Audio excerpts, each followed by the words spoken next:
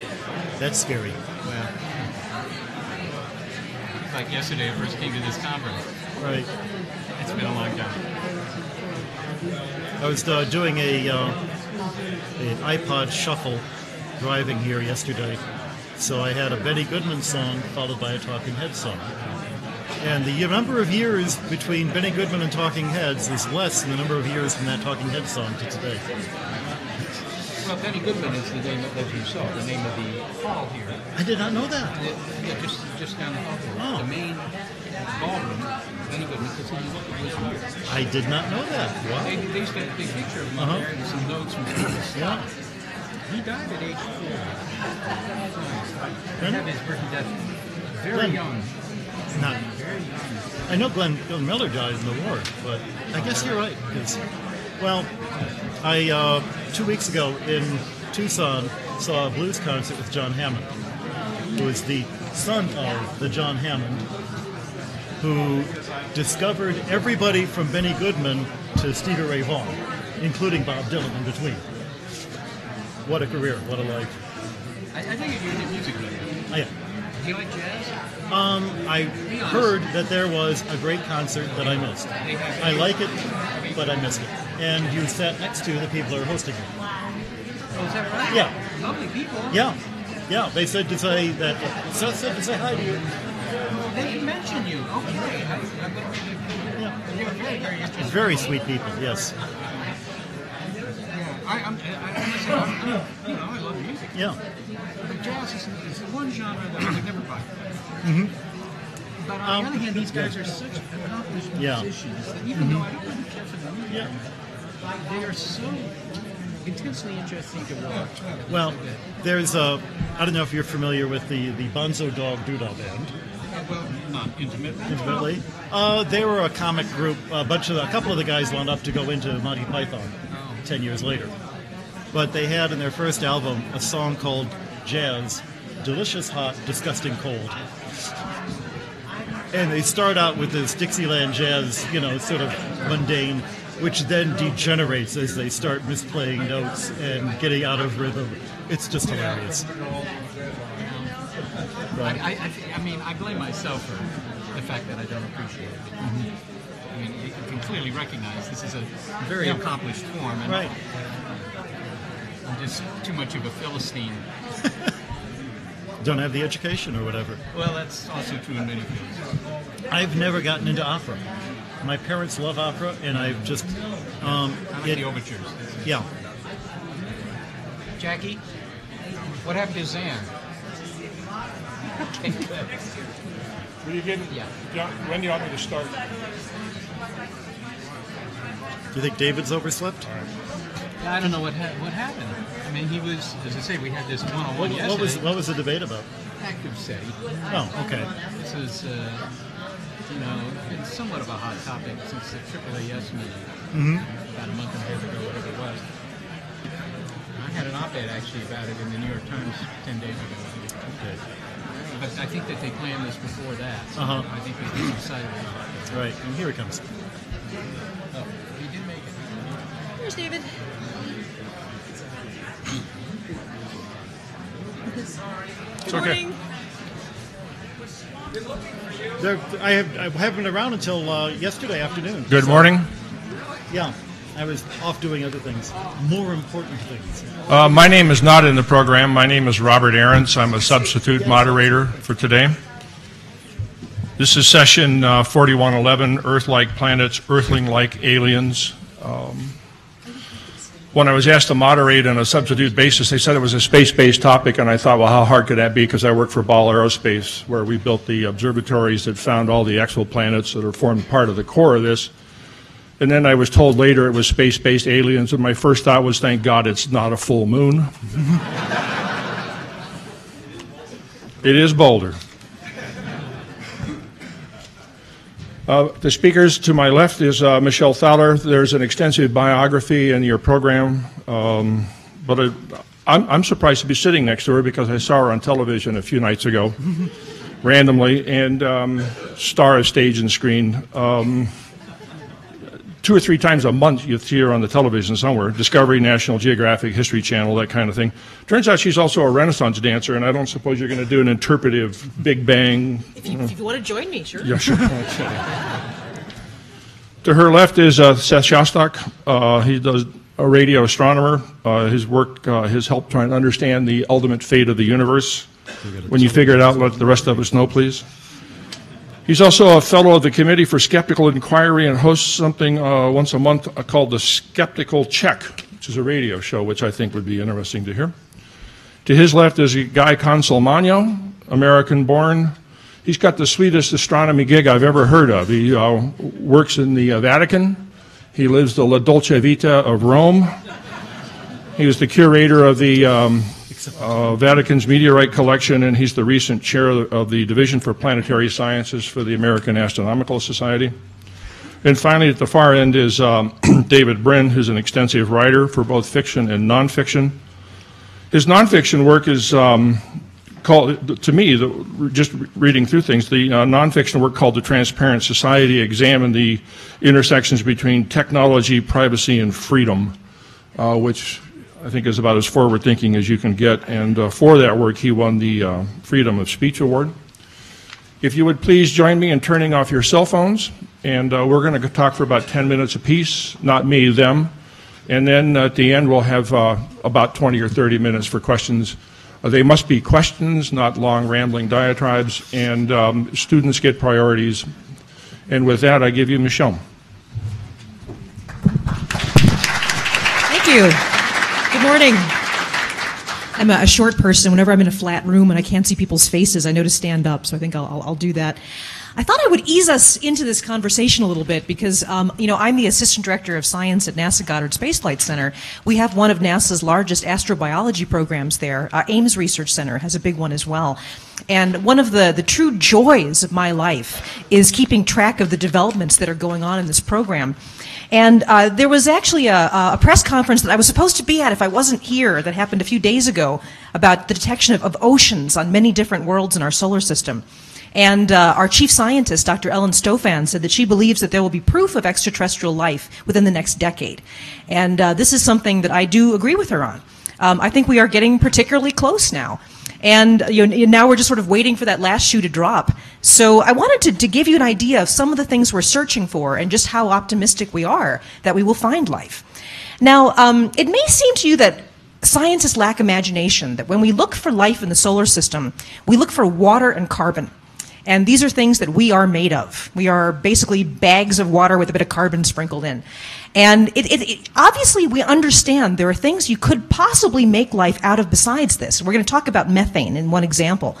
But carbon, yes, it may be possible to have a silicon-based life form, but carbon is produced in such abundance naturally by the universe.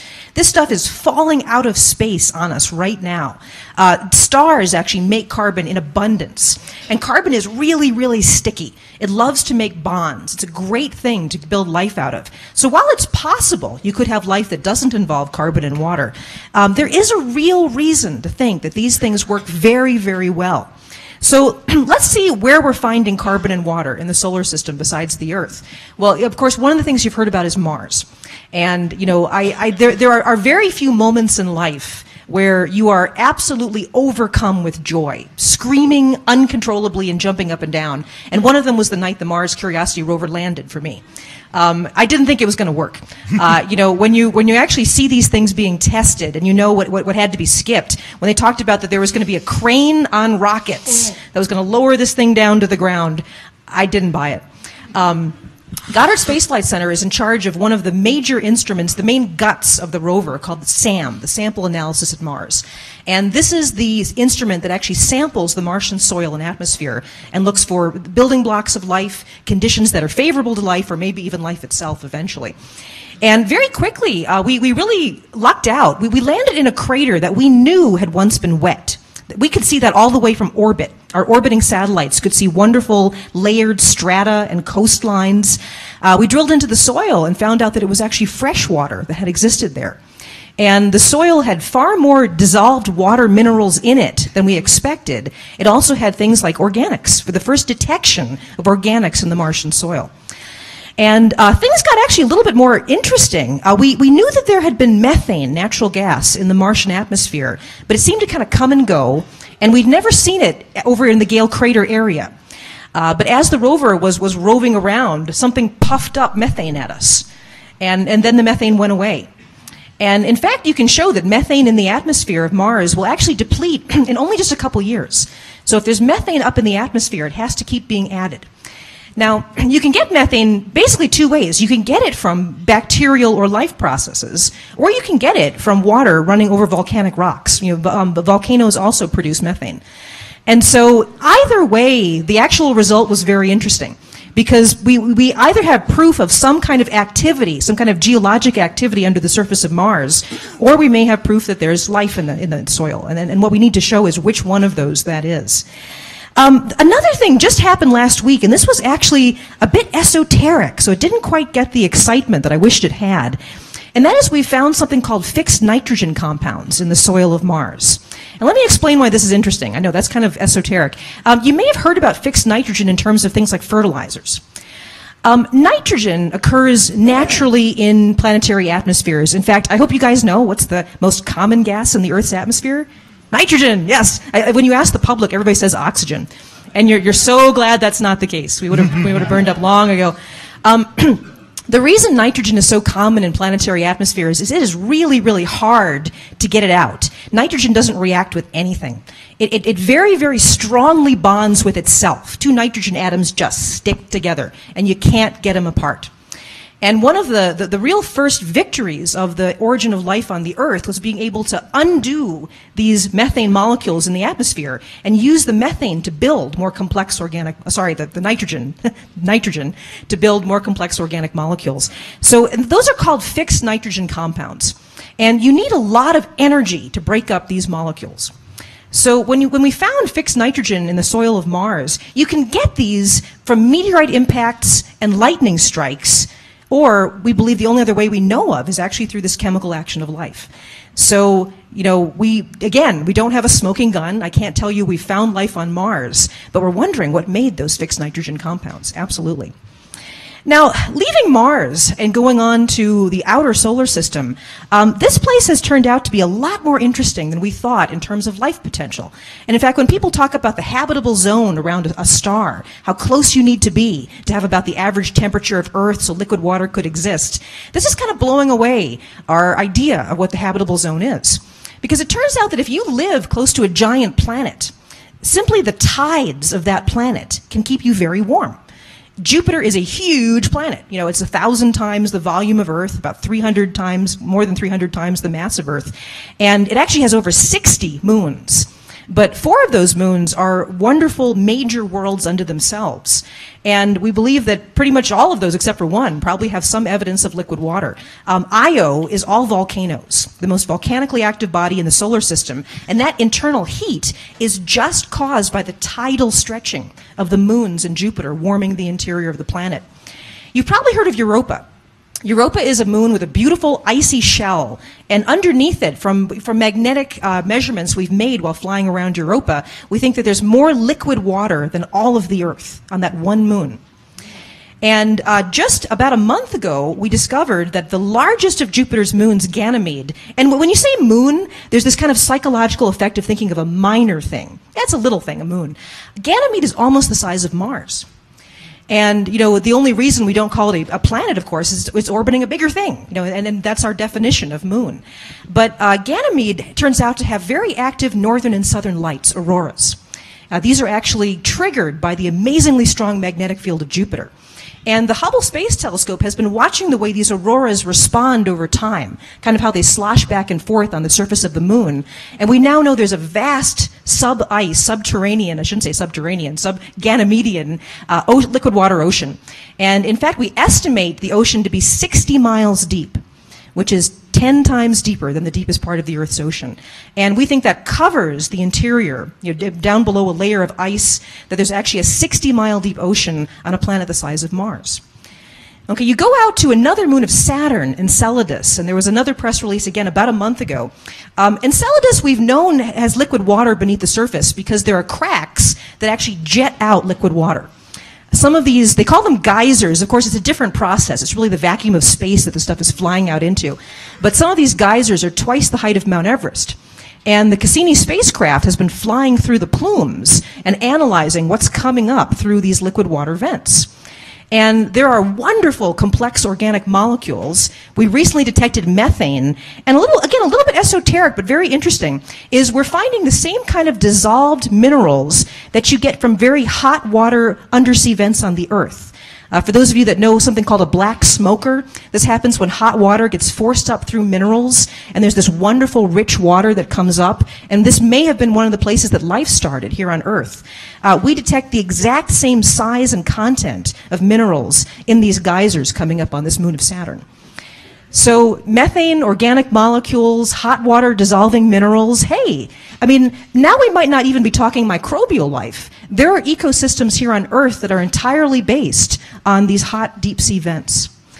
Titan is Titan is an amazing moon of Saturn, again about the size of Mars, and Titan has methane lakes on it. Lakes and rain. The surface temperature is about 350 degrees below zero, which is why methane is a liquid.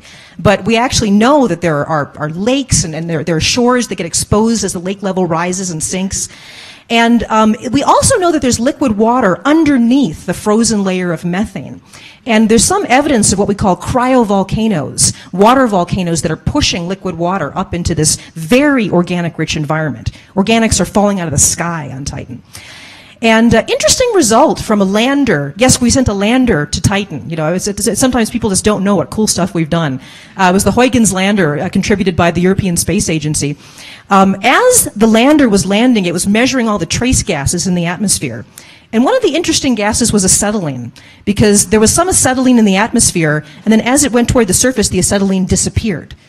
Okay, well, what could do that? We really didn't know. I always love it when exploring the solar system makes you reevaluate life on Earth. Because it turns out there are some areas on Earth where there's frozen methane ice at very low temperature, very high pressure environments under the ocean, in the Gulf of Mexico, for example. And there are actually something called methanogenic bacteria that get their energy from methane. And there's whole little ecosystems that eat these methane-based bacteria. And the bacteria, once we've sort of discovered these and analyzed them, they actually use a chemical to get energy out of the methane. Anybody want to guess what chemical that is? Acetylene. Yeah. So, you know, have we discovered an asymmetry that may signal that there's life there? So let me wrap up by saying, I think Brother Guy will talk about this a bit more. The building blocks of life are absolutely hugely common in the cosmos. Amino acids, nucleobases. The clouds between the stars make far more nucleobases than you and I use in our DNA. There are far more amino acids than our proteins use. If you hold a carbon-rich meteorite in your hand, and I've done this so many times and kind of weirded myself out, that meteorite is far more chemically complex than your body is. One of the big challenges is not finding the building blocks of life, but seeing if we would recognize life that uses different kinds of building blocks. What if we go to Mars, but if there's a fossilized record of something that had DNA, it uses totally different nucleobases than our DNA? Would we even know it? And so we have meteorite samples at NASA that we're grinding up, and we have samples of a comet tail, and it's very romantic. Yet 2 stories down below my office in a little glass vial is a sample of a comet's tail, that we flew through a comet and brought stuff back. There are amino acids in there that we don't use. There are things that could be bases for DNA that we don't use. We are cataloging those and trying to figure out how you could detect life that is very different from ourselves.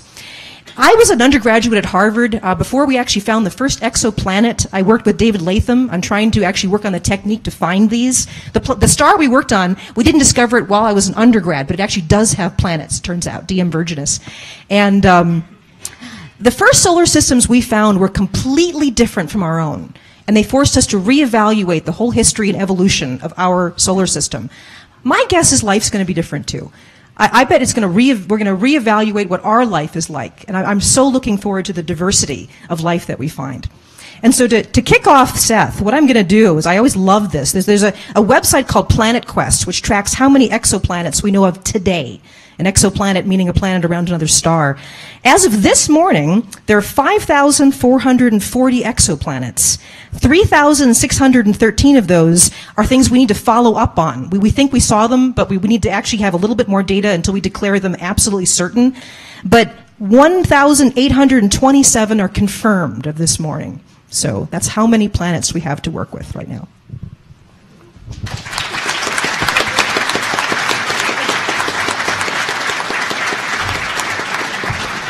Seth Shostak. All right. Well, I can't believe you're here at 9 a.m. Does this thing do anything? Can you hear in the back? What a crazy question, because if you can't, you won't raise your hand. There are only two questions here, right? Are the exoplanets there, and are they inhabited? Well, you just heard they're there. The history of finding planets, by the way, is something that's played out in your lifetime. It's a little bit interesting. 40, 50 years ago, there was a guy in western Pennsylvania by the name of Peter van der Kamp, and he was using a telescope at the Allegheny Observatory, just looking at nearby stars, hoping to see if they moved back and forth on the sky like this, because they were orbiting, or were being orbited by a planet. And sure enough, he found several, actually, but it turned out that they were not planets. Those were trucks in Pittsburgh that were shaking his telescope. And while this is amusing to you, it was probably not so amusing to Peter van der Kamp, because instead of being remembered forever as the guy who first found planets around another star, he was remembered for finding trucks. Okay, and then in 1993, a guy from Penn State, Alex Wolshon, actually used the radio telescope in Arecibo, Puerto Rico, to measure the clicks, the timing pulses coming from some nearby pulsars, and he found a couple where the speed of the pulsar would change. It would go click, click, click, click, click, click, click, click, click, click, click, click, you know, up and down, up and down, up and down, because the pulsar was moving back and forth. There were planets around it. He was able to find planets that were even smaller than the Earth with this technique. Nobody remembers that, because planets around a pulsar may not be, you know, the best places to look for life, because this star exploded in their neighborhood and incinerated everything. But that was 93. The first planets around normal stars were actually found in 1995 by a pair of Swiss astronomers, Michel Mayor and Didier Queloz, and they found one around a star by the name of 51 Peg. Anyhow, that was very big news in the fall of 1995. And I happened to be, this is just an anecdotal, but I happened to be having a lunch with Michel Mayor a couple of months after this, and I asked him, I said, Michel, I hope you won't consider this an insouciant question, but I don't understand why there are any observatories, any astronomers in Switzerland. Because when you think about it, astronomy is done mostly by countries that have had a history of seafaring activity, right? Because astronomy used to be useful. There was a time when my job was considered useful, right? For navigation, obviously. And if you look at, you know, what are the big powers even today in astronomy, they're the seafaring powers, right? The Britain, France, Italy, the United States, the Netherlands. But Switzerland, did you need to navigate across Lake Geneva? What's the deal? And Michel Mayor said, look, we've got this watch industry, and they make really expensive watches, and they wanted some observatories that can tell time accurately, because that's something else astronomy can do, so that they could guarantee that the watches were worth the money. Okay, so 1995, the first planets around another star were found, and then after that there's been a flood. Now, you just heard there have been thousands of planets found, or at least planetary candidates. They've not all been confirmed. Kepler has found the bulk of these, the overwhelming bulk of these, and Kepler is a space-based telescope that was actually built largely here in Boulder, Ball Aerospace. Kepler works by just watching, it just stares at 150,000 stars 24/7 all the time. It's a staring contest, and it just notices that a couple of them, maybe 0.5% of them, will occasionally get a little bit dimmer by 0.01%, 1 part in 10,000. Get a little bit dimmer, and then, you know, so many days later they get dim again, and maybe so many days after that, the same number of days after that, they get dim again, because some planet's going in front of them. Now, if you use that technique, that tells you something about the diameter and the orbit of the planet. The diameter, because how deep the dip is tells you how big the planet is, right? The other way to find planets, and the one that Queloz and Michel Mayor and many other people since, Jeff Marcy and so forth, have used is slightly different, and that just looks for the wobble of the star, Okay, that's a hard thing to do. That technique was all worked out by a couple of Canadians actually, and they were just right on the edge of being the first ones to discover planets. But then one of them decided he didn't want to be an astronomer anymore. That ended that effort. It's too bad. In any case, but that tells you the mass. It gives you some information about the mass. So if you combine these two techniques, which is what people do today, then you learn the mass, you learn the orbital period, and you learn the size. And that allows you to compute the density of the planet, right? Is it a big puff ball like Saturn? Because Saturn, you could put in a big bowl of water if you could find one big enough, and it would float. It's all puffed out, right? I know about it. Okay, or is it, small and rocky? It's got to be made out of rock, sort of like the Earth. So we can learn that about planets by just using these two techniques. All right, let me get to the bottom line here. The bottom line, yes, we found thousands and thousands of planets. What are they mostly like? There are a lot of big ones, but we're finding more and more small ones. It's harder to find the small ones. That's why it's taken longer. The most common type of planet that we're finding now are what are called super-Earths. And this has got to be disappointing to the residents of Boulder because they figure they live, as Professor Pangloss said, in the best of all possible worlds. But super-Earths sound like they might be better. They're between 1 time the diameter of the Earth and 1.5 times the diameter of the Earth. And maybe most of them are completely covered with water, something for Kevin Costner in a bad movie. But we don't really know if they're covered with water, but they may have a lot of water. Super-Earths seem to be very much more common. And I note that our solar system does not have a super-Earth. We've been cheated on the super-Earth regime. Okay? And how many of those planets out there are kind of like the Earth or could be habitable? That's the big, big question. Kepler has largely answered that. The preliminary statistical analysis says 1 in 5. 1 in 5 stars has a planet that's somewhat like the Earth. 1 in 5, that's a lot, because that means the number of somewhat like the Earth planets in our galaxy is between 10 and 100 billion. Okay, that's a big number. Okay, so let's talk just briefly about habitation. Could there be any life out there? We've already heard from Michelle a description of some of the worlds in the outer solar system that might have big oceans. If you tally it up, there are 7 other worlds we know about today in our solar system that might have life. And because people are going to ask you this at your cocktail party tonight, let me just review them for you so you can quickly memorize them. Obviously, Mars. Also, Venus. There's a guy from Boulder, actually, David Grinspoon, who figures that up in the atmosphere of Venus, the temperatures are cool enough where you could have a settle-in-base life. Sounds somewhat incendiary. Okay, so Mars and Venus. Then Jupiter, the big 3 moons, Europa, Callisto, Ganymede, all have these 100-kilometer deep oceans that Michelle has talked about. They're underneath the ground, not any sunlight, so not a whole lot of energy for life, but there could be bacteria there. And the thing to do is just go look for it. And then Saturn, Titan with its methane, ethane, liquid gas, seas, and Enceladus with its deep ocean. So those are 7 other places in our backyard where there might be life, but it's probably going to require a microscope to see that. Now, what about intelligent life? That's going to be farther away. You've heard me talk many times about the search for extraterrestrial intelligence, which is my day job. So you know how that goes. We haven't found anything yet, but we keep looking. And, of course, we've only looked at a very tiny number of star systems. That's a money question. There was an interesting paper that was published, actually, I think it was this week, and the media started calling about it 2 days ago.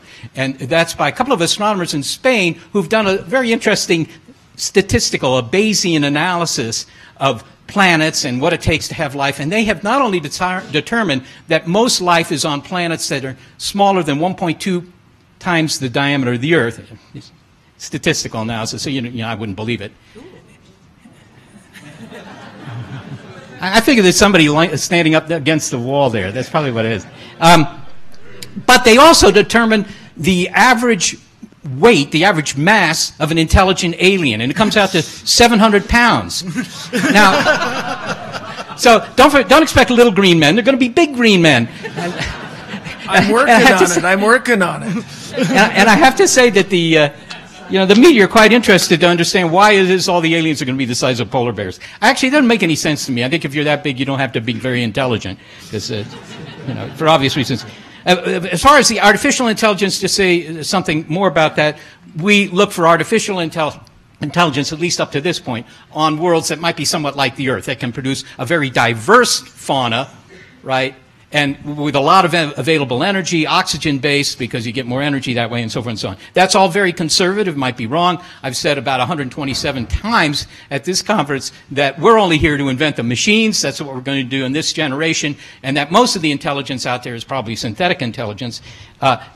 don't need to be on an Earth-like planet. If you're a machine, what do you care about oceans and atmosphere and oxygen and all that stuff? You don't need all that stuff, right? But what do you need? And that's the big question for which I have no answer. But you guys are cleverer than I am, and maybe you can come up to me later and tell me how we can look for intelligence that isn't biological. I have a few ideas. They might be on orphan planets. Most of the planets in the cosmos are most likely not around a star. They're just wandering between the stars. They've been kicked out. They might just go where there's lots of energy. One thing every machine would want is more energy. So maybe we should look where there's more energy. How to find them, as I say, is difficult. But just to give you the big perspective, and my final comment here is that we talk about intelligence, and we think of it in terms of biological intelligence, soft, squishy little gray guys with big eyeballs, no hair, no clothes. That is, I think, rather naive. Most of the intelligence, as I say, is synthetic. And indeed, for most of the intelligence in the universe, biology is just a faint memory somewhere in their memory banks.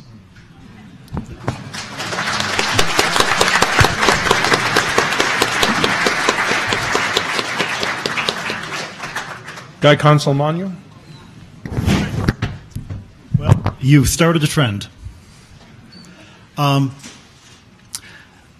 At the University of Arizona, which is where I spend half my time because we've got a telescope there, they have a program every year, 6 or 7 lectures, sponsored by the College of Science, and this year's program was on life in the universe. And if you want to, you can go to their website, you can see the programs, the hour-long lectures that were all been recorded, and see the entire scope of how people think life arose, how we would look for it, how you can find biomarkers of life around other planets, and even Chris Impey talking about the possible search for extraterrestrial life. They asked me to give the opening lecture, and I was a little puzzled because I'm a meteoriticist. I deal with rocks. I got into rocks by accident. I went to MIT in order to read science fiction. MIT's got the world's biggest collection of science fiction. And I had to choose a major. I chose Earth and Planetary Science because I saw the word planet and I thought, oh yeah, that's astronomy. And only after I arrived did I discover that I'd signed up for the geology department. You know, what could be more boring than rocks? Except rocks that fall out of the sky. Rocks that are the scrap from the scrap heap when the solar system was put together. So I got really into rocks in a big way. Why are they asking me to talk about life in the universe? So I got up and proposed to that group there, as I would propose to you, that really what I'm fascinated by is the mineral plagioclase. Plagioclase is a very beautiful mineral. It's involved in all of these meteorites. It's formed by chains of silicon atoms that are every bit as complicated as these carbon things you're talking about. And so we should have a 7-part series on plagioclase in the universe. And we should have this panel being, exoplanets and plagioclase on those planets. And nobody seemed to think that was a good idea. So I'm here to ask you, why not? When we talk about biomarkers, when we talk about life, by necessity we have to talk about the chemistry that we know is complicated enough to make life as we know it run. But complicated chemistry isn't what makes life interesting. What is life? How would you even know it if you saw it? When I was in grad school, we landed this thing on Mars called the Viking Lander, and it had 3 experiments to look for life, and they knew exactly what they were going to look for. And if we got result A, there was life on Mars, and if we got result B, there was no life on Mars. So, of course, we got result C. Because even the chemistry of Mars, whether or not it was life, was more complicated than we expected. What is life? And how would we recognize it? Those are 2 very separate questions. 20 years ago, a meteorite from Mars was analyzed, and biomarkers, or supposed biomarkers, 4 lines of evidence were found to say that there were polycyclic aromatic hydrocarbons, the kind of things that are left over when life decays. There are little magnetite crystals and little sulfide crystals like you get from decayed bacteria. And there were even little things that, you didn't need much imagination to look like they were fossilized worms, except that they were way too small to be anything that we'd ever seen before. And the argument went on that You know, Occam's razor says you choose the simplest hypothesis. So you tell me, what is the simplest hypothesis? 4 unusual things found together in one rock that can all be explained by one explanation, life on Mars 4 billion years ago. Or 4 lines of evidence, every one of which we can come up with a non-biological explanation for. Which is the simpler hypothesis? It all depends on your definition of what simple is. And people are still arguing about that. The year after this came out, a friend of mine, another meteoriticist, Tim Swindle, went and surveyed all the meteorite people at the Lunar and Planetary Science Conference. You know, do you think this evidence is worth following up? And half of the people he talked to said, well, you know, there's maybe a 10% chance there's life. That's pretty good. And the other half of the people said, there's not chance in 10 that this is life. That's no good. They both invented that same bogus, 10% number and came to totally different. Looking for life is something that is not only part of our science and necessarily informed by our science, but also something about us and why we find life interesting. If we found bacteria, there would be lots of biologists and planetary scientists who would be delighted and really excited, and the general public would say, yeah, I thought they already knew that. And I'm saying that because that was the reaction when we found planets. You know, finding planets around other solar systems, around other stars, has completely revolutionized our ideas about how solar systems are formed, including our own solar system. We now are much more open to the idea that planets could have moved a lot in the early solar system and changed the way and swept parts of the solar system out. We never would have believed that before. And yet, you know, he had to tell you when planets were first discovered, because probably most of you don't remember. You don't remember where you were the day that you heard that planets had been discovered. Didn't happen. When we find bacteria, which I'm confident we will, there will be those of us excited, and most people will not remember where they were when that was announced.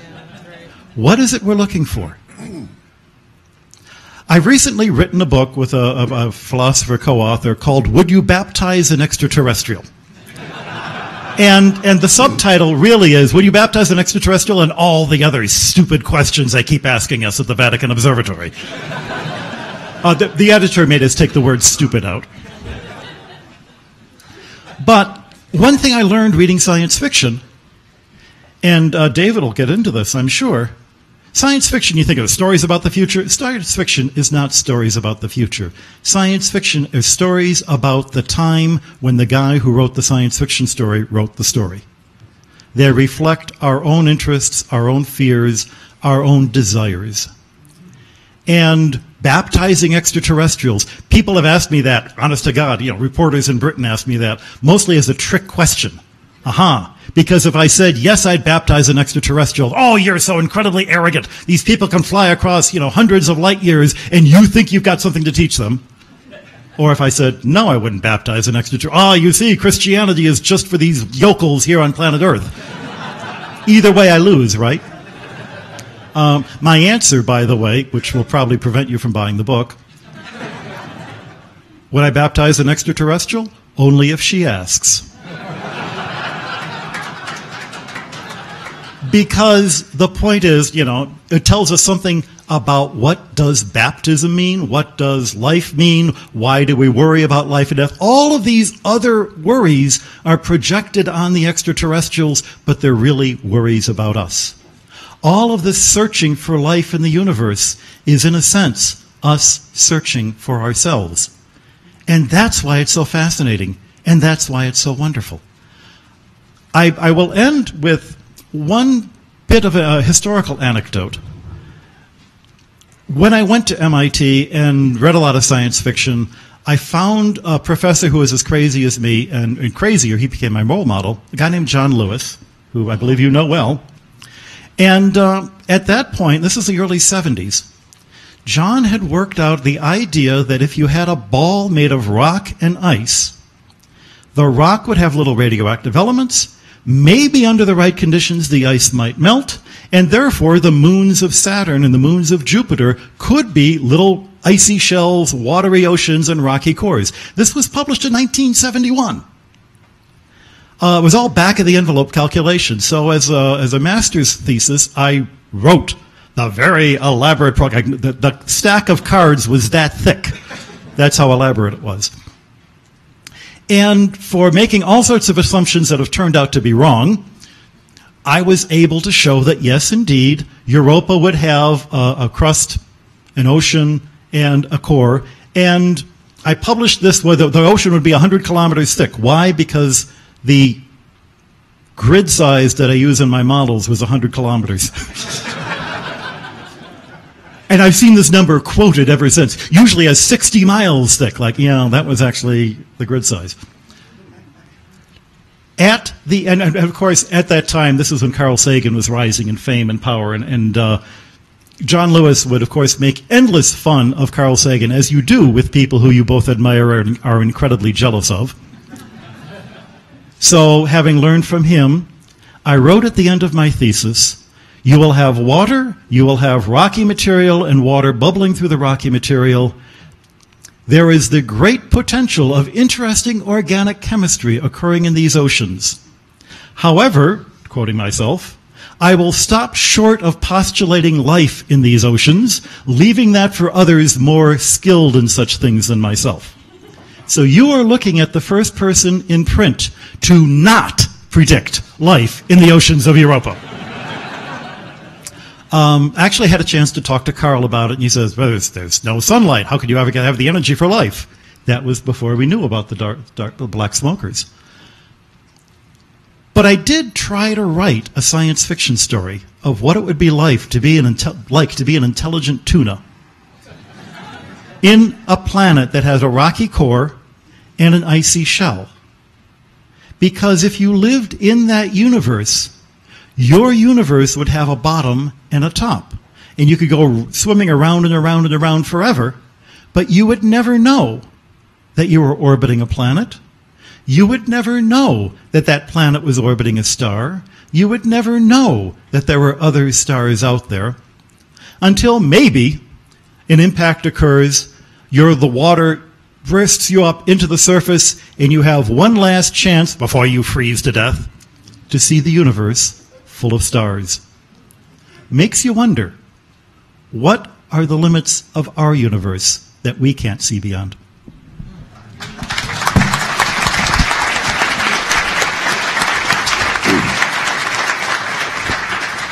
David Brin. How in the world do you follow acts like that?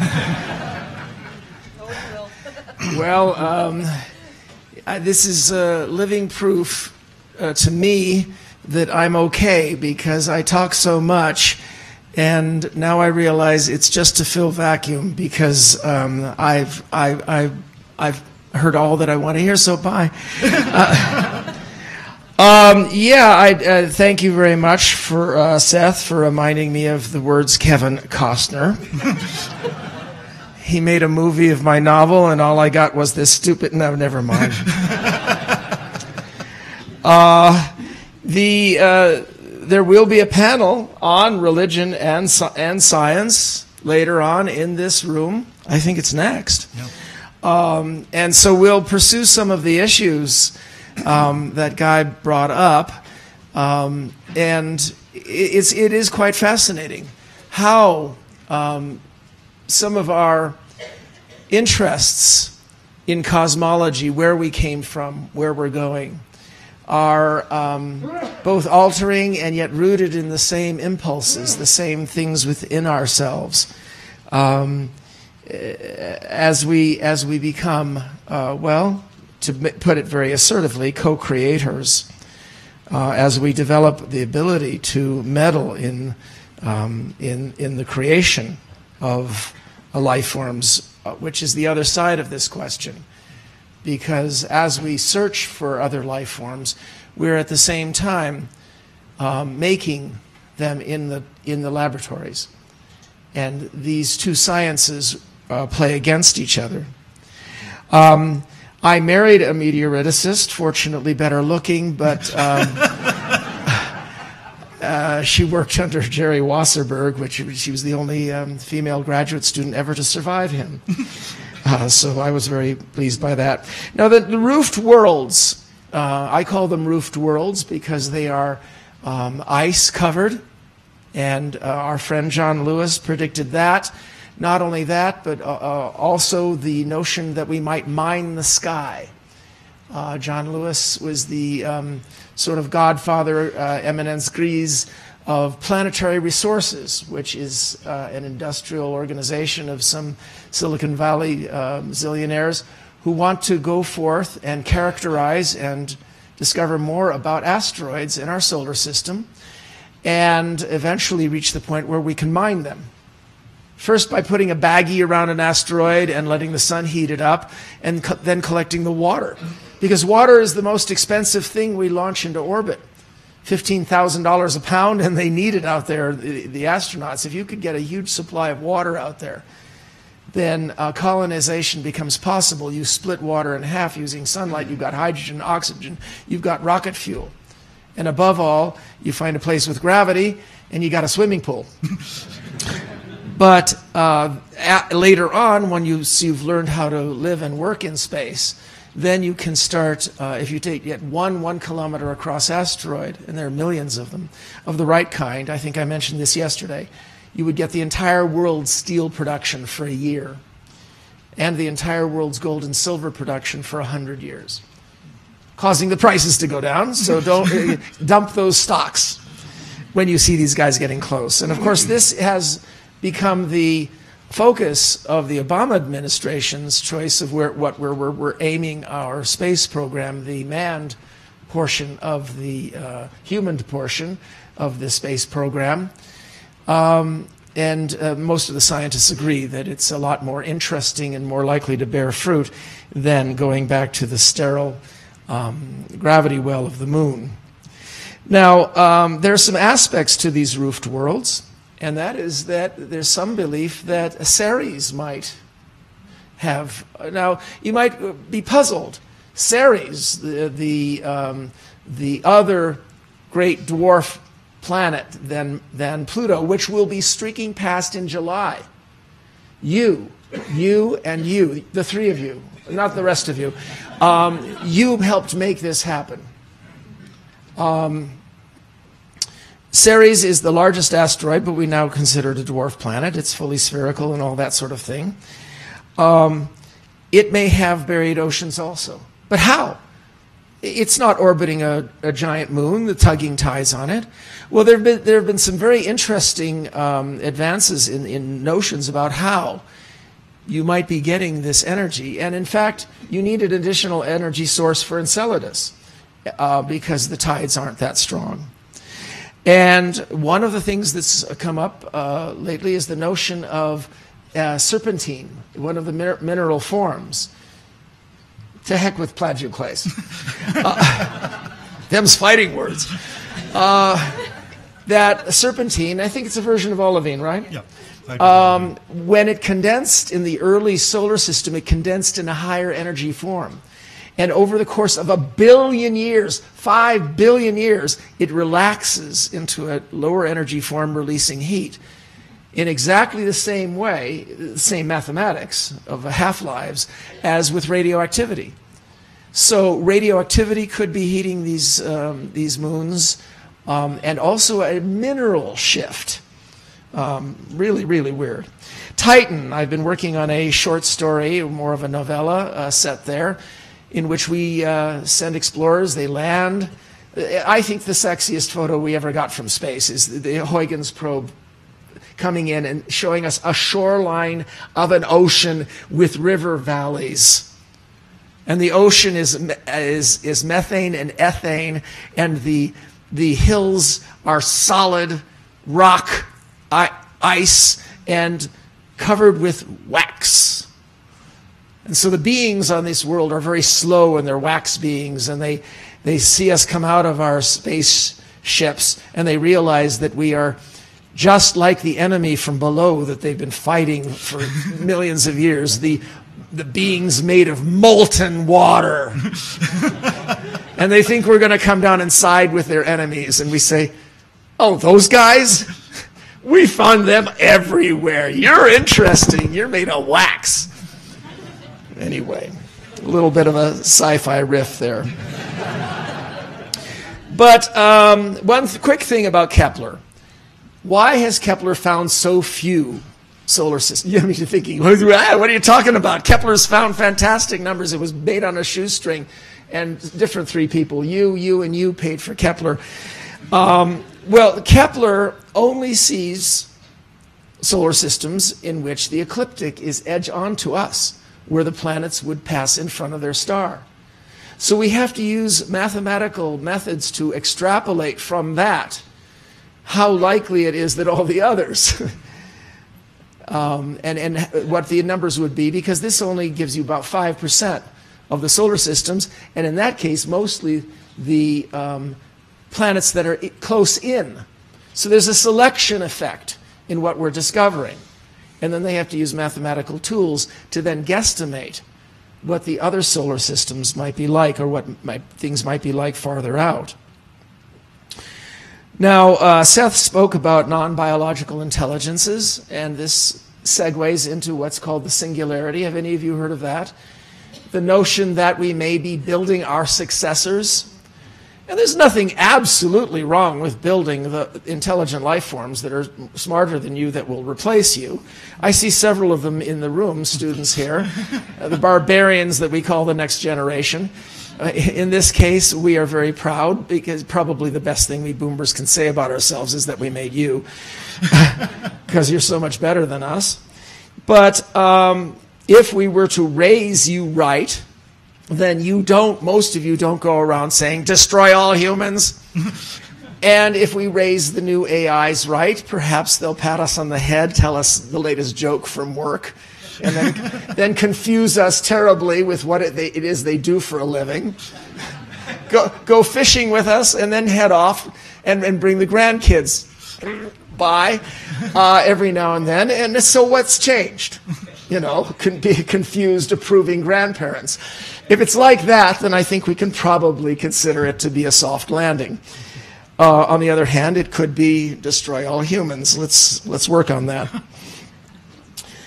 In my latest novel, Existence, I portray us encountering what are called von Neumann self-replicating probes in the asteroid belt.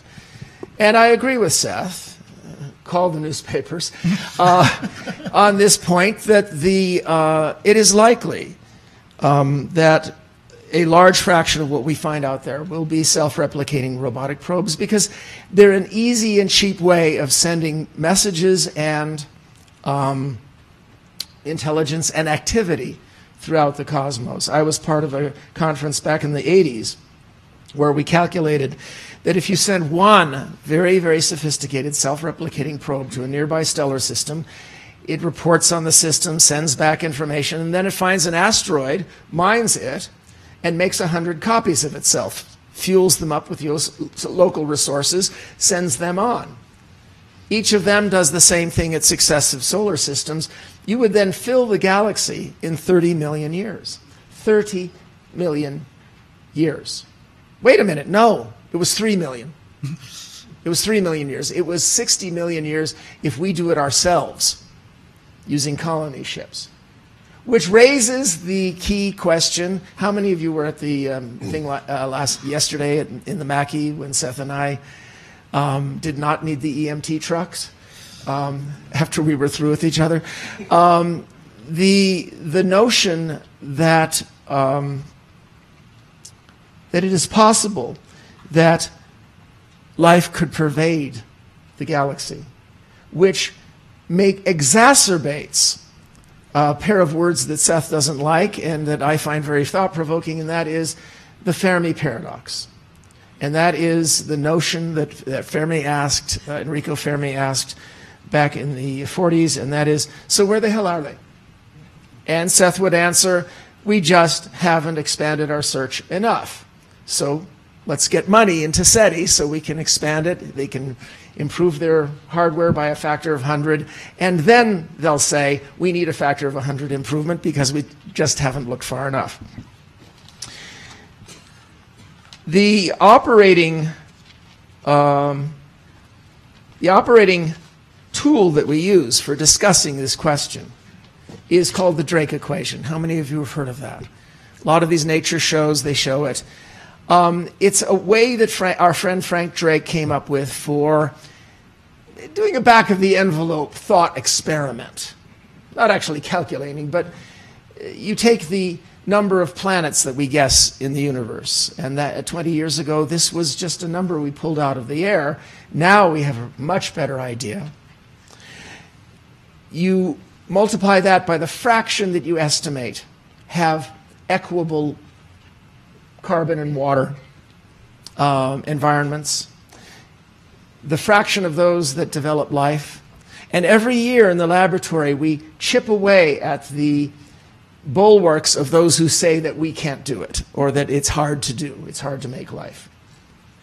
But still, some of the gray zones may contain something that requires something highly unlikely. The fraction of those worlds that develop intelligence. And here you're starting to get into some areas where, in my cataloging, because that's what I consider to be my job, not to come up with one explanation. It seems silly in the greatest scientific topic without any subject matter.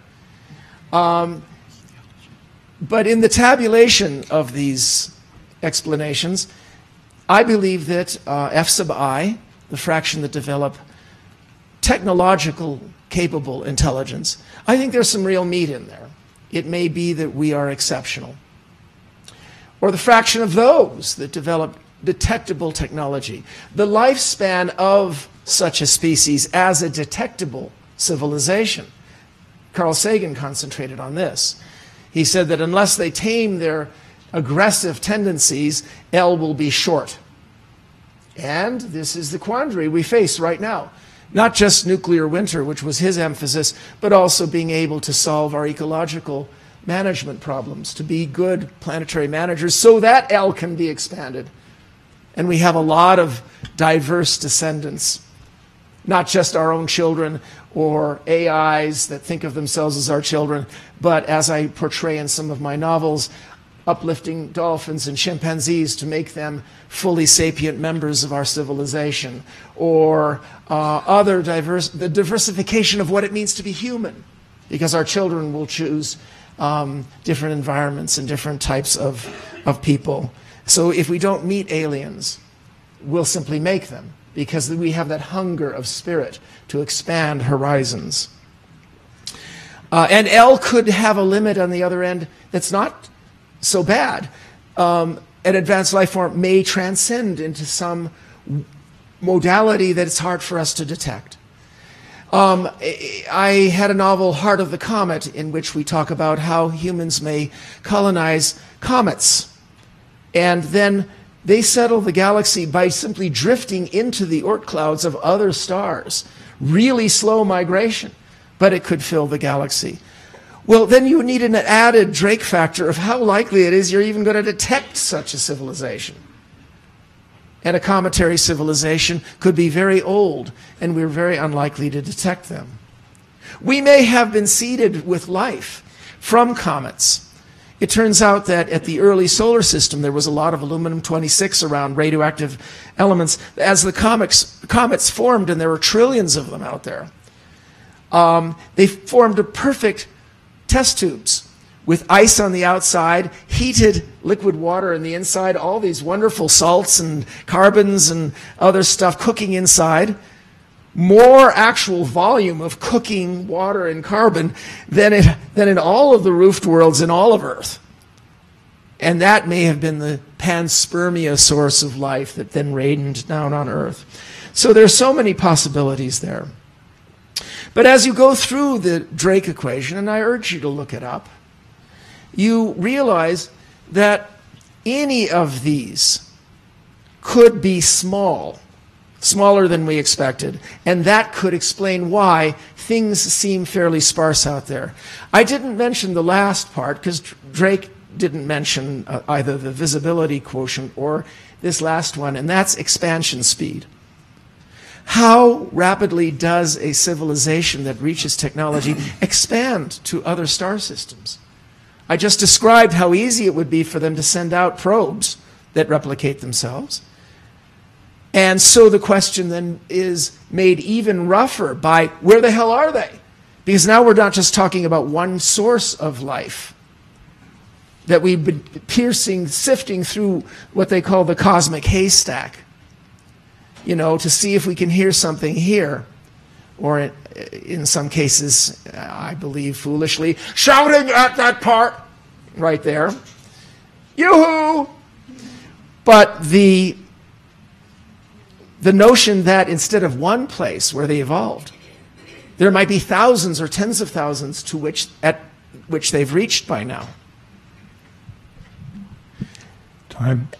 So last thought here, and that is that this velocity of the expansion of the ship, of the wave, is something that also some people think that's responsible because they set the ship speed at 0. So this is the vast spectrum within which you can put all of this. And look up the Drake equation. And only one last cavil here for my colleague here, Guy, and that is that a lot of science fiction authors aren't thinking about the present when they write. We're thinking about the mistakes we might make tomorrow.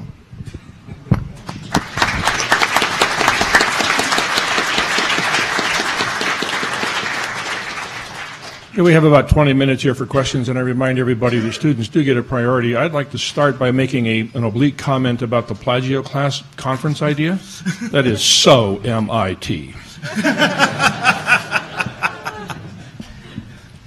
Speaking as a Caltecher, I totally agree. When will we find Earth-like moons of Jupiter-like planets in life zones of other stars? The gentleman makes a good point, and perhaps you've extracted this from the discussion today. We think of life being only on planets, but of the 7 other worlds in our solar system that might have life, very few of them are planets, only 2. Okay, so the idea of life on moons is very au courant, and the gentleman asked, when will we be able to find those big moons around other planets, like Pandora, right, if you're into blue aliens? It's very unclear. That's a very hard thing to do. There are some techniques that could do it if you had bigger instruments. So again, something within the next 20 years, it's a matter of building the right big telescope.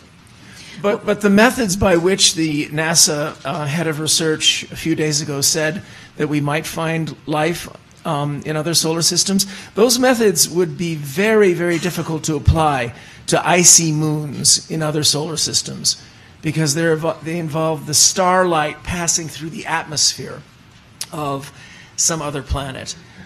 So we're more likely to discover traces of life that Michelle was talking about from the spectrum of the sun light passing through atmospheres. Isn't that right? That's what we're hoping JWST will do to some extent, the James Webb Space Telescope. James Webb will actually not have the capability. I mean, finding exomoons is a big deal. That's something we talk about a lot at NASA. It probably will not have the capability to do that. In fact, one of the things we're modeling for the James Webb Space Telescope is how to decouple the light signature of a bright moon, like our moon, to Earth. That if we just we're not going to get pixels, we're not going to be able to see these things separated. So how do you know which light is coming from the moon of a system versus the planet of a system? So JWST, we hope, will see light filtering through the atmospheres of exoplanets, and we can detect things like oxygen and water vapor. One of the kind of interesting trivia things is that the smallest planets that Kepler has detected are about the size of Jupiter's moons. There's actually one system where the star itself is not physically much bigger than Jupiter, and we've detected little planets around that are actually not much larger than the moons of Jupiter. So yeah, we're hot on the trail of that. That's going to be a tricky one. There's another point that I think a lot of people forget. It's obvious to us, so obvious we don't even mention it. They talked about confirmed versus unconfirmed planets. Well, a confirmed planet means that we've seen it 3 times. Now, you see it when it passes in front of its star or it's pulled at its star. Jupiter takes 12 years to go around once. So you'd have to be observing for 24 years before you could even confirm that Jupiter was around our sun if you were at some distant place looking back at us. There's a lot of stuff out there that we know must be there, and we just haven't been looking long enough. Let me move on to the next question. Because he was first, even though you get priority, he was first. Sure, first him, and then you two absolutely. students. That'll be fine. Go ahead, sir. Can I just very quickly that there's a wonderful graphic that JPL released yesterday about all of the different objects we think have oceans in our solar system. It may surprise you to know what's on there. So, I mean, this is all a little bit conjectural. But we talk about Ceres, the largest asteroid, but the other ones are Mimas, Triton, and Pluto as possible places for liquid water. So, I mean, things are increasing all the time. Plutonians. Question, please. Three simple questions. One for Michelle. Evolution requires constant energy input. The two that I know are thermonuclear and geological. You seem to be suggesting others on Jupiter's moons. The second question is, if you take convergent evolution and from a chemical to a biological standpoint and list the convergent evolution that occurs on Earth, can you make any statements about what extraterrestrial beings look like? And then the third question is, the solar system has a huge variety of temperatures and pressures that have been going on for 5 billion years. We seem to know very little about that. Is that the case? So quickly. Okay, I guess the first one, what evolution needs is a voltage. Evolution needs a difference in energy states. That's all it needs. It doesn't have to be any particular thing. In the case of black smokers under the ocean, that's a chemical gradient. You can have different chemistry, you can have different acid levels, you can have different temperature levels. So, there's so many ways to get an energy voltage that molecules can grab hold of and use to start self-replicating, and off you go. So, no, I don't think evolution's particularly hard to kick off. I mean, one of the neat things about black smokers is life is probably originating there today. It's just that right now, all the different energy niches and levels are already filled by things. There was no moment of genesis. This is an ongoing process whenever you have an energy gradient. Just very briefly on convergent evolution. People ask all the time, what will the aliens look like? And they always come back to convergent evolution, that they will look something like us because we're a good design for an intelligent creature. Now, that may be a little bit too self-centered, actually. But the idea that they might have eyes and a head and that kind of stuff, that just makes good engineering sense. So that may not be too crazy. The idea that they're the weight of a polar bear, that's based on mathematics. You can believe that if you wish. All right, let's go to this lady over here for her question. I suggest you look at the diversity of life forms that happened in the Cambrian explosion, and so many different kinds before they got winnowed down to the arthropods and us vertebrates. And there was a wide variety of types. All right, first I'd like to thank you guys for being with us today. You guys are fantastic. So my question is that on Mars, they've been talking about evidence of an atmosphere that used to be there sometime around the beginning of our solar system. And then about 3.8 billion years ago, there was some cataclysmic event that destroyed it. So my question is, what is it that we look for when we look for atmospheres or atmospheric composition, or maybe atmospheres that were there and aren't there anymore? Where do we start in that search? Well, one piece of evidence is simply the evidence that there was liquid water flowing on the surface, and then you attempt to estimate how old are the landforms that had the liquid water, and was the liquid water long-term, or did it just sort of rain down, make some channels, and then evaporate away? So that's the first place that people looked that gave people the idea to think about it. When you've got samples, you can also look at the oxidation state. How much are they oxidized? How much have they been chemically altered by water? And is there a correlation between that and the age of the samples? Michelle, isn't it true that they now believe that the equable period on Mars lasted much longer than that? Yeah, I was about to say, we just arrived at Mars with the MAVEN spacecraft last year. That's the Mars Atmospheric and Volatile Evolution mission. And we are actually monitoring the current leakage of atmosphere away from Mars. It's still ongoing, right? This was not necessarily a cataclysmic event. What happened is that Mars does not have a magnetic field that protects it from solar weather. So every time you get a good solar storm, stuff just gets basically blasted off. And there's other more subtle processes that I'd be happy to talk about at length. But, we have extremely good proof that Mars had a livable environment much more recent than that. The 3.8 billion years, the reason that's significant is that's the first example of life evidence we have on Earth is 3.8 billion years ago. And 3.8 billion years ago, we know for a fact that Mars had substantial oceans and atmospheres. We don't think that that's when they leaked away. The real thing now is, are we talking about 2 billion years ago, 1 billion years ago, half a billion years ago, that it was actually liquid water could exist on the surface? Gentleman in the blue shirt. So my question is, as our scientific horizons change and as our cultural fears and desires change, how do you think the genre of science fiction will change? Well, one of the problems has been that some of the things we were confident would be 20, 30, 40 years in the future, like in my latest novel, augmented reality glasses that overlay things as you're walking around, start showing up 2-3 years after your novel's finished, and sometimes while you're writing it. And this has had an intimidating effect, unfortunately, on a lot of the bright young writers veering away from predictive or warning science fiction. And we're trying to counsel them and say, have some guts. Don't go over to fantasy. One of the fascinating things is to read the stuff that I read when I was in college, and a book that I keep coming back to, John Brunner's Stand on Zanzibar, which was set in the year 2010. I modeled 2 novels after that. And he wrote it in the late 60s. Yes. When I read it in the early 70s, it was such a dystopia that I was horrified. And he basically got it right. Except that it was filled also with hope. Which is the balance. I highly recommend it. Stand on Zanzibar. He based the multimedia approach in that book on USA by Dos Passos, and I based 2 novels on that book. But the point is, whether he got it right or wrong, what you have to get right in a novel is the human element. If it's filled with people who are nothing but cardboard cutouts that you're moving around to make the point that you've got to make because nobody's been smart enough to know this until now, it's going to be a terrible book. For those of you interested in planets and aliens, some of the great classic science fiction is by a high school chemistry teacher named Hal Clement. And he will take you to a world of ammonia or methane and show you what the aliens might be like, except they think just like us. Right. Let's go to the gentleman here in the green shirt. Right. Oh, I didn't see her back there. I'm sorry. No, you've been patient. Go ahead, ask your question. All right. And then she's next. Yeah.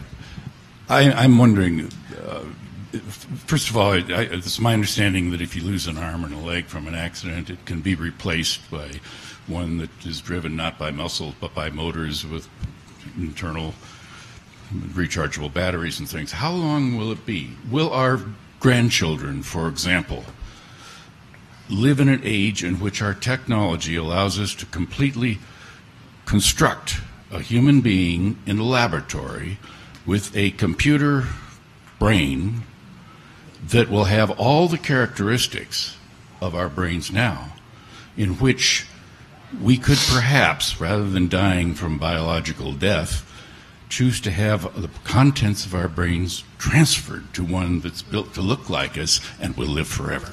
Ray Kurzweil. Just look up anything by Kurzweil. You'll find all your answers you need. I don't agree with him in all things, but he'll take you off on this trip, and it'll be a roller coaster. I think there's several parts to that. Creating, human-like beings in the laboratory. Many grad students have tried that experiment, actually. But in terms of, prosthetics, you're right. That's today. In terms of printing, replaceable organs, that's been the subject of discussion here at the conference, and that's also almost today. But in terms of producing an entire human, but with a, if you will, synthetic brain, it may not pay to do that. Why would you want to do that? If you can make the synthetic brain, why don't you get rid of the human part? That's only going to hold you back. So I think it's much more likely you'll have the brain in the jar sitting on the table, and it won't be like you. So they'll pat us on the head and call us Gramps instead of destroy all humans. That's the reason. Young lady in the red pants. Just speak into the microphone. You'll have to bend it down so we can hear you. There you go. So this question's for Seth. Mm-hmm. So what would happen if we encountered an alien race but we were not able to communicate with them? Like if our greeting was, is they're meant declaring war in their language. Like, how would we deal with that? Yeah, that's really a good question because, of course, in the movies and on TV, the aliens always have a great command of English, and there's some likelihood they may not. They may not even speak. I mean, maybe they don't talk. Although if they're on a planet with an atmosphere, they probably do talk. But that's you can answer that question by looking back to 1492. Chris Columbus lands on some godforsaken island in the Caribbean, and there are people there. They're intelligent beings, and they don't share any language. And how do they communicate? They wave at one another. They judge by their actions. So if the aliens land here and you don't understand them, but they start, to incinerate the planet, then at least you know what they were intending to do. And I have one more question. So, is it possible that there could be that aliens could be like? Is it possible that they could be controlled by a certain central organism, and then there are hundreds of underlings? Brother Guy says the Borg. Is that what you mean, the Borg? I was thinking more like the Zerg, but I don't know the Borg. Why do they always end in G? I don't get it. Well, on Earth, a wide variety of organisms converged towards what's it called, Michelle? The bee-like thing that the hive intelligence. But what's the? I wanted to be impressive. The Latin thing. It turns out a mammalian species moved towards this attractor state of life, of having queens and all that. The naked mole rat. And ironically, they are also the mammalian species that's completely immune to cancer. So it's quite possible that converging toward a pyramidal structure of eusocial, hive-like, queen-based life form is possibly an attractor state that they would go towards. I think that's the end result of feudalism if we ever go back to it. Let's move on to the... Oh, go ahead, I'm sorry. No, I love naked mole rats. They are so cool. Excellent, intelligent questions, by the way. If and when life of any kind is found and confirmed, how will that change humanity's conception of ourselves going forward into the future? Permanent changes.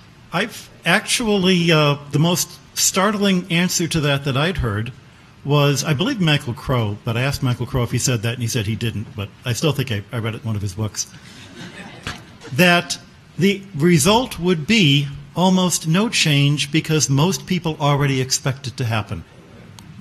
That, like finding planets elsewhere, by the time we do find intelligent life, it's about time, but any life at all, it'll affect the scientists a lot. Because up to now, all of these speculations, whether it's the mole rats we're all extrapolating through one data point. And you could fit any line you want in any direction when you only have one example to fit. Having more than one example gives us a better sense of what is life. If the only tree you ever saw was the palm tree on the desert island that you lived on, would you recognize that an oak was also a tree? You've got to have lots of different kinds of trees before you know what's essential to treeness and what isn't. I think the same's true of life. But to be perfectly honest, if we found the signal from the intelligence, it would be a 3-day wonder, and then they'd be worried about, the basketball again. I know. In my case, I have champagne chilling. It's going to happen one of these days that we'll find the bacterial life. I think we're getting very close, and there will be a wonderful party and wonderful academic celebrations. But I agree. I think it's a 3-day news thing, and then people will go on with whatever else is the distraction of the day. One of the things to remind you about is that, do you realize that if there's anybody here, and there are some people here that are younger than 15 years old, there have been people in space continuously for the last 15 and a half years. There was a time when that was really worth noting. There were people up in space, up in orbit, and now nobody even thinks about it. The space station has been continuously occupied for over 15 years. And you might also take the historical precedent. Those of you who remember 1996, the biggest science news story, the Martian meteorite, big news, giant headlines in the New York Times for 3 days. Very little comment. Yeah, done. And I think my panel mates are much too contemptuous of the average American. I'm on your side. Look at how packed this room is. The fact of the matter is that those of us who are in the community of wonder make up a very large fraction of this nation's population. those who watch the TV shows, even those who can't really parse between the ones that have Michelle on them, and then right followed by Ancient Aliens. Nevertheless, they're watching both shows because they're passionate about it. What I feel has happened is that folks like you are a bit intimidated, and you were raised by the archetype theme of our generation, which is Peter Finch in Networks screaming, "I'm as mad as hell and I'm not going to take it anymore." And I have a YouTube, I have a TED Talk in which I attack this. And I say, when you have paid with $1.95 of your taxes to orbit Ceres, in 2 months pass by Pluto, to watch a comet pass by the only planet we know that's inhabited entirely by robots, it land on a comet, and to do all of those things is to be a miracle civilization, and the second miracle is that we've managed to make it boring. And I believe that it's time to push back against the bullies who've been bullied us into pretending we don't care, into only a few people like Michelle and me that same night getting out on the balcony and screaming, "I'm as proud as hell, and I'm not going to take your damn cynicism anymore." We're down. I hate to be the bearer of bad news. We're down to our last 2 minutes. I have a hard stop here at 20 after the hour. So the young man in the orange shirt here, you'll need to bend that microphone down a little bit. What would you do if alien colonizations threatened to destroy the Earth? Cry. Yeah, just enjoy it. There's not much you can do. It's like the U.S. military meeting the Neanderthals. Whatever you want to do, you can do. I've got some links and some references for books that have explored this concept and clever ways we can deal with it. Maybe in the last minute and a half here, you've been patient. Quick question for Seth. How much has SETI actually explored of our galaxy and or universe? Yeah. The number of star systems that have been looked at carefully over a wide range of frequencies is a few thousand. In the optical, looking for flashing lights, also a few thousand. So, the whole sky's been looked at a very rough level, if you will. Small range of frequencies, very poor sensitivity. The number that have been looked at carefully is a few thousand in a galaxy of a few 100 billion star systems. So, the usual analogy, it's like going down to the Pacific, taking one glass of water and say, I've sampled the ocean. Oh man, I don't know where's the producer? Can we do one more? You want to do go ahead. The next panel starts in this room at 11. So no, they told me that it was done at 10:20 is what I was told. Yeah, but I think we have we've got other things. Yeah. Is 2 minutes. All right, go ahead, gentlemen. Go ahead. Is it a given that life elsewhere will consist of cells with chromosomes, genes, cell division, genetics, survival of the fittest, of evolution, or is that not a given? A lot of that is very likely. Evolution is very likely because you think about any system that doesn't have evolution is going to be taken over by one that does. The other things are kind of up for grabs, some of them. I mean, it's not necessarily going to have DNA. In fact, it's pretty unlikely. But it may very well have cells because cells, having those cell walls means you can contain the chemistry and you can let it go much, much faster and, it doesn't dilute into the ocean, stuff like that. I mean, who's the biologist on the panel? Yeah.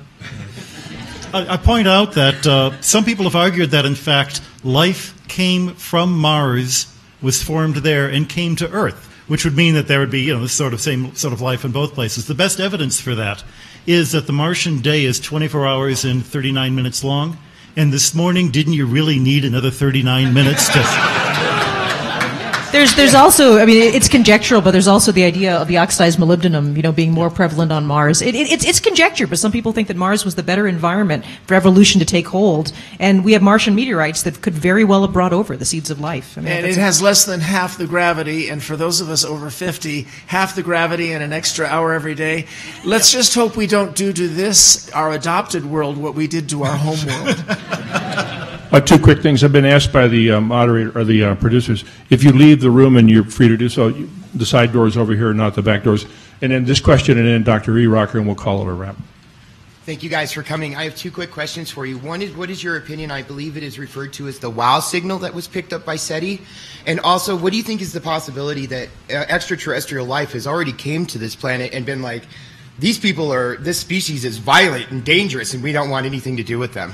You know what? There's a guy, E.O. Wilson, he studies ants. They're really violent. They go to war with one another. It's still worth studying. So I don't buy into this business. We're too evil for the aliens. So I don't buy into that. As far as them having come here before, there's no evidence that I consider very compelling. But, if they landed 100 million years ago, took a couple of pictures of dinos and so forth, and then left, how would you know? So you really don't know. And the other question was about the WOW signal, very briefly. That was 1977. It was found at Ohio State University, which at the time still had a radio telescope till they turned it into a golf course. But that's Ohio, all right? So, and it was found by a telescope that was automatically scanning the sky every day. And one morning, Jerry Amon, an astronomer there, he comes in, he looks at the computer printout, and he sees a really big signal, and he writes WOW with a magic marker next to it, WOW. Now, so that has become famous, but that's the triumph of marketing over product.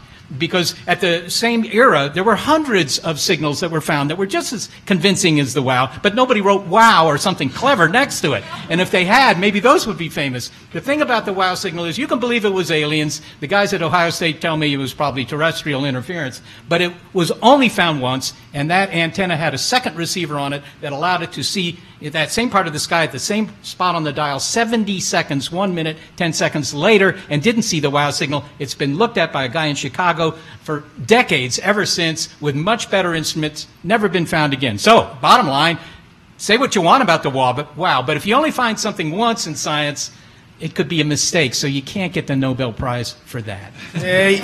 You had to turn it upside down, and it was Mom. Go ahead, Jim. Yeah, I had a question. Into the microphone, please. It's being recorded. Okay. We know a lot about the environments of these icy moons. Can somebody speculate about which moon would be the best one to visit first and why?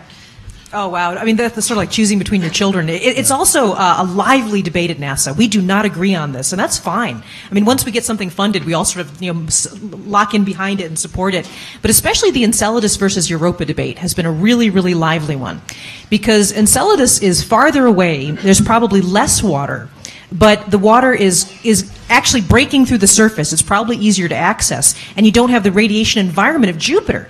Jupiter has such a huge magnetic field that when you send a spacecraft to explore the moons of Jupiter, you're basically living inside a particle accelerator. So sending a probe to Europa, one of the really, really big problems is radiation hardening that thing enough to have any time to be there. So there's been a real lively debate between Europa and Enceladus. I mean, those two especially.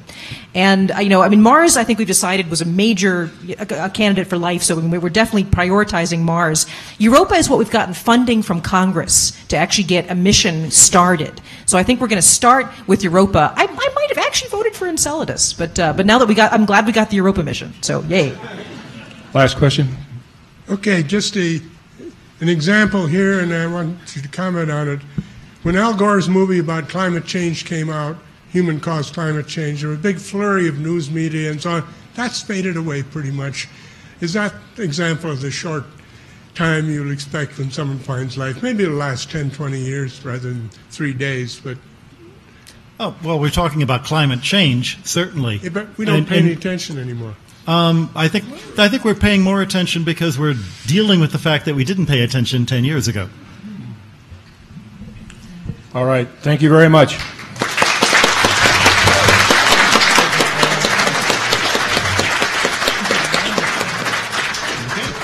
We survived. I'm going to have to escape and come back. Yes, well, we have a panel here at 11. At 11, yeah.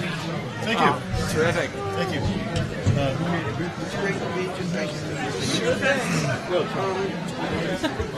Hi.